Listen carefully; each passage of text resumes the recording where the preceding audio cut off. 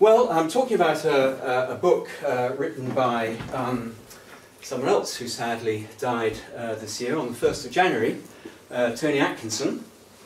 And he died after a long illness, which is relevant. And this book, Inequality, What Can Be Done, with this not equal sign that Tony joked looked like the old British Rail logo, has been very successful, published a couple of years ago, translated into 15, 20 different languages, so it's had great success around the world. And Tony was a really remarkable person. And I think a lot of people who aren't economists have rather negative views about economics or economists. But I encourage you just to go to his website and just read one of the amazing list of tributes and obituaries from newspapers all around the world there on the opening page. And I've pointed you on the handout which I've given out to one by someone called Francis Woolley in Canada, who, like me, had been a PhD student of Tony's. And he was a really wonderful human being who saw economics very much as a social and moral science, so not simply a dry and unfeeling and technical subject. Okay, so inequality is a subject which there's now much concern about around the world. It's become a fashionable subject, as illustrated by books you see at the back. So particularly books on, thinking as economists, income inequality, wealth inequality. This is now quite a fashionable subject within economics. And Tony's book is saying, okay, well, given we're now beginning to accept this as a subject that people should be concerned about, how can we actually reduce the level of income inequality? Hence the subtitle, what can be done? Now, within much of the economics profession, that concern about inequality is relatively new.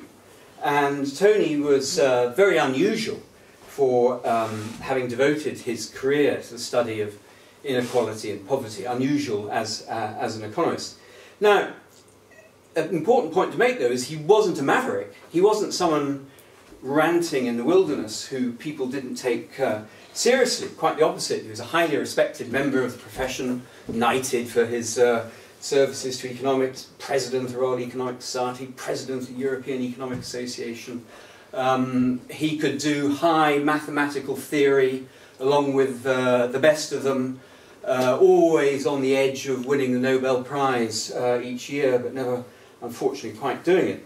So all this reputation that he had as someone who is enormously respected in the profession actually gives his book more force, because he's not just this wild man on the outside. The genesis of the book in part lies, I think, in his illness. He had myeloma, and he was ratcheting down, and he knew that the end was coming, and so he decided to draw together his views on this subject that had been his lifetime's work and present them in a book that was less cautious than most of the great majority of his academic writing over his career. And so that, I think, was one stimulus. The other stimulus was another book written by a guy called Thomas Piketty, Capital in the 21st Century, about 600 pages long compared to Tony's 300 pages. And Thomas Piketty is a French economist in his 40s who's now got this rock star status in the profession, along with that Greek guy who I can never remember the name of, the old Greek Minister of Finance, was Varoufakis or something. So Piketty's rather like him, and like the Greek guy, he goes around the world promoting his work very successfully. This book, believe it or not, has sold something like 2.5 million copies. Now, Tony's book isn't at that level yet, and Tony had been a mentor of Piketty, and I think Piketty's success in this book, which is by its name, it's Capital in the 21st Century, essentially about inequality, that stimulated Tony to think, well, maybe I could write a book that had more general appeal as well. And indeed, the first draft was simply called After Piketty, which I commented on. I should say, in publicity for tonight, the only involvement I had in this book is I commented twice on drafts in progress.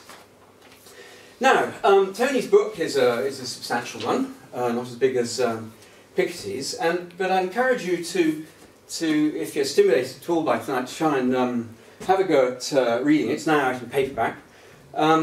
It's written, according to Tony, for the general reader interested in economics and politics.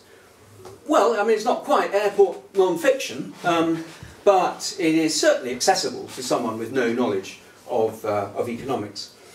It's written in, I think, an excellent style. It's laid out well. There's clear introduction, clear summaries at different points. So it's not a book you get easily lost in. And it's written in a very clear, jargon-free way. There's no ranting at all. There's gentle humour, irony, appreciation of literature, appreciation of history, other disciplines. So again, it's not someone sort of ranting in the wilderness. Now, the book's in three parts, of which these are the titles. A diagnosis of the problem, and what starts off by dealing, what do we mean by inequality, and why should we care about it? Then he presents evidence on how much income inequality there is around the world in rich industrialised countries. He's not concerned in this book with developing countries, and how that's changed over time. And then he deals with the explanations for that inequality on the grounds that, well, unless you can explain why inequality has risen, you're not going to do a very good job of making proposals for reducing it. The second part of the book has his proposals, which are on the handout. There's a few spares, I think, on the table at the back if you haven't got one, which he's got 15 concrete proposals for how to reduce inequality. Now, some of these are of the sort of classic tax and spend type proposals, but by no means all of them, as I'll make clear.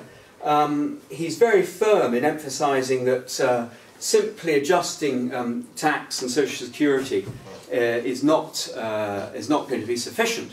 We have to deal with the inequality in incomes that are produced by the market, by the labour market and the capital market, and try and intervene in that labour market and capital market, or those markets, labour markets and capital markets, if we're to get inequality down, quite apart from then thinking about redistribution of the income people gain from those markets. Then finally, part 3 of the book, he gets in his defence, anticipating the attack that he would receive, the objections to his proposals.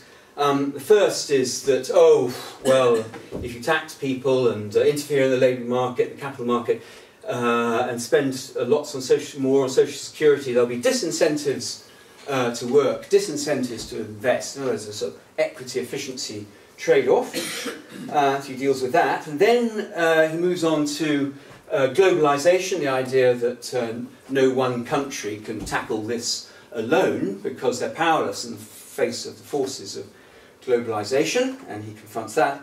And thirdly, that it's all too expensive, and he deals with that.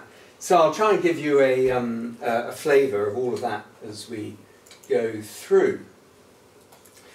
Okay, what do we mean by inequality? Well, there's lots of concern, widespread concern, I think, or almost universal concern about inequality of opportunity. And you hear a lot about, well, we should be trying to level the playing field, give people more equal opportunities in life. On the other hand, you can think of inequality of outcomes, where the amount of money you earn or the amount of income your household receives. That's an outcome from the operation of markets and governments. Now, Tony's interested in inequality of outcomes, where outcomes, you might think, are just a function of circumstances, hence that's why we worry about inequality of opportunity, and circumstances you're born with or come out of school with, and then the effort you make given the circumstances you've got. And that's a classic way of thinking about outcomes. Tony says, well, no, we should also think about bad luck, that outcomes often all sorts of random things happening in our lives, and so outcomes are very much a function of circumstances, effort, and luck. And if someone has bad luck in life, despite having made the best efforts, then that doesn't mean we shouldn't be concerned about them. That's a source of inequality we should take into account. The second argument he makes is that when thinking about effort, it's not like taking a music exam where provided you're good enough, you will get a certificate, or GCSEs where you pass a GCSE if you reach a certain level. That so much of what's happening in the labour market, in particular, is more like a race. That there's only one winner, or that's the analogy, a simple analogy or caricature. Take, for example, say the professions, and think of the job of a High Court judge. Well, there's only a number of slots for High Court judges. Not everyone can be a High Court judge. So that again sort of emphasises our interest in who gets there and are interested in outcomes. Thirdly, and very importantly, inequality of outcomes, inequality of income, income inequality now helps determine opportunities for the next generation. That if you are born into a rich or wealthy family, you've got much more chances in life than someone born into a poor family. So we're concerned about outcomes, or we should be concerned about outcomes, as a means to trying to level the playing field for the next generation. So even if your interest is with inequality in outcomes, you should be, inequality of opportunity, you should also be interested in inequality of outcomes, because that's affecting the opportunities of the next generation. Now, that's an example of what's often called an instrumental reason for being interested in inequality and inequality of outcomes. In other words, you're not interested in, say, income inequality per se. You're interested in income inequality because of the influence it has on other things. So inequality of outcomes, inequality of opportunities, for example, in the next generation. Now, such instrumental reasons for concern with inequality lie at the heart of the work of Richard Wilkinson and Kate Pickett, who wrote their well-known book, The Spirit Level, in 2009, which is at the back. Also, say, Joe Stiglitz, Nobel Prize winner not so long ago, his book, The Price of Inequality, also at the back.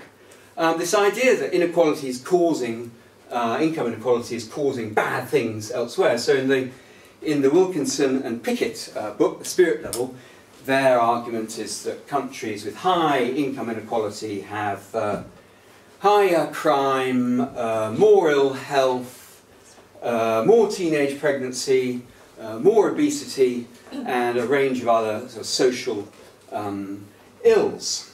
Or if you want to stay just within the economics field, the IMF of all institutions now is concerned about income inequality because its effect on economic growth. The argument is high inequality is bad for economic growth. Now, Tony is not interested really in those issues in his book for two reasons. The first reason is that, like I have to say many people, he views the evidence for those links between income inequality and all those social ills that I just mentioned, and also the economic ills of economic growth, though the empirical evidence is weak. Wilkinson and Pickett, those who are familiar with their work in the spirit level, have come under a lot of sustained attack for the evidence they purport to produce. So we could talk about that if you're interested in the discussion afterwards. So Tony's concerned that that evidence is weak. The second, but more important reason for him, and remember he once said to me, imagine that countries with higher inequality had lower obesity, so that by implication, maybe, if you reduced income inequality, you would increase obesity. And for him, he said, well, I wouldn't care about that, because I just think you should reduce income inequality per se, because he was interested in inequality, income inequality, for intrinsic reasons. And here, this illustrated very much his view of economics as a social and moral science, of which there actually is a long tradition, often forgotten in economics, going back to the political economists like Jeremy Bentham, late 18th century, utilitarianism, the idea that the job of government was to produce the greatest happiness for the greatest number of people. Ideas that in more recent times have been still under that banner of utilitarianism have been discussed along the lines of, well, you know, £1 taken from a rich person and given to a poor person is much more useful for that poor person than it is for the rich person. And so if we're trying to get the greatest happiness for the greatest number of people, transfers from rich to poor will help achieve that. And in broad terms, I guess the idea is just a very simple idea that high income inequality is morally wrong, that it's a sort of offence to society, and that's the sort of reasons that Tony's interested in income inequality, rather than the instrumental reasons. Okay, so how much income inequality is there? So here's a diagram for the UK, and I'll explain the measure there in a minute and describe how it moves over time. But the key point to make clear is here we're dealing with all incomes received by households. So this isn't, we're not talking about wages received by employees. We're talking about incomes from all sources, labour market, capital market, social security, received by households. And what the diagram, I think, challenges is a common perception that many people have, that income inequality has risen everywhere in rich industrialised countries. I'll show you 2 or 3 other countries in a minute. In the last 30 years, and it's still rising. There's just this upwards, ever-increasing trend towards higher income inequality. Okay, what have we got here? We've got a 55-year period, 1960 up to 2015. This is a diagram. It's not quite a diagram in Tony's book. He has a different measure, but one that gives the same story. But I chose this measure because it's rather simpler to explain. Imagine we ranked everybody in the UK from the poorest person up to the richest person. And we took out 2 people from that distribution, having ranked everyone from poorest to richest. The person who had 10% of people above them, so 10% of the population richer than them, and then the person towards the bottom who had 10% of people poorer than them. In other words, we're spanning 80% of the distribution. 10% of people still below, 10% of people still above. And we took that rich person and looked at their income and expressed it as a ratio of the poor person's income. And that's what we get here, the ratio of the 90th percentile to the 10th percentile. So the person, if we go back to the 60s and 70s, the person who has 10% of the population above them has an income, a household income, adjusted for household size, that is about 3 times the income of someone towards the bottom of the distribution, who has only 10% of people below them. And that figure held true for some 25 years, from 1960 up to the early 1980s, and then it sharply rose in, yes, the years of Thatcher government, and then, since then, has actually wandered around at about the same level. So income inequality measured this way in the UK is not ever increasing. And indeed, if we take the more recent period at the end here, since the financial crash in 2008, it's even reduced. Because what's happened is wages, real wages, have been stagnant for most people, and benefits, until recently, have actually been very well supported at the bottom of the distribution. Think of the triple lock for the pensioners on the national insurance pensions, and other benefits too, very much supported during the years of the Great Recession itself. Okay, so that immediately sort of challenges that sort of idea that inequality is just continually going up. Now, measures of inequality, of which this is a particular one that I've chosen, they can be quite sensitive to how different parts of the distribution are weighted in the calculation. And here I've described a measure where if you take that person who's got 10% of people above them, it doesn't matter how rich those people above them are, because they've got their income and you're just taking their income as a ratio to the person near the bottom. And it doesn't matter how poor those people are below them. So you're just looking at 2 points in the distribution, that one compared to that one. So in particular, it's not going to pick up the very rich, because the very rich aren't influencing this calculation at all. They're above the key point, that 90th percentile. Now, so let's turn to another country and look at a different measure. Here's a diagram taken from Thomas Piketty's work, not from this book, but a more recent paper, and it's not a very good reproduction, but it's really quite an interesting diagram. This shows a different measure, the share of total income received by the top 1%. So you go right to the top of the distribution, the very top 1%, the richest 1%. What share of total income do they have? And this diagram goes over 100 years, from 1900 onwards, and in that pre-Second World War period, in the three countries illustrated here, United States, Japan and France, the top 1% were getting, here we see somewhere between 15 and 20% of total income. Top 1% getting about 20% of total income. And then this figure collapsed as a result of all the upheavals of the Second World War. And then in all three countries stayed round about 10% or a bit below. And then we can see in the US, which is the yellow line, it's since the late 1970s, it's marched up and up and up. So the share of the top 1% in the US is now back up to the level that prevailed in the 20s and 30s. So there's a case, and that top income, that share of the 1% is indeed just continually, it seems, going up over the last 30 years.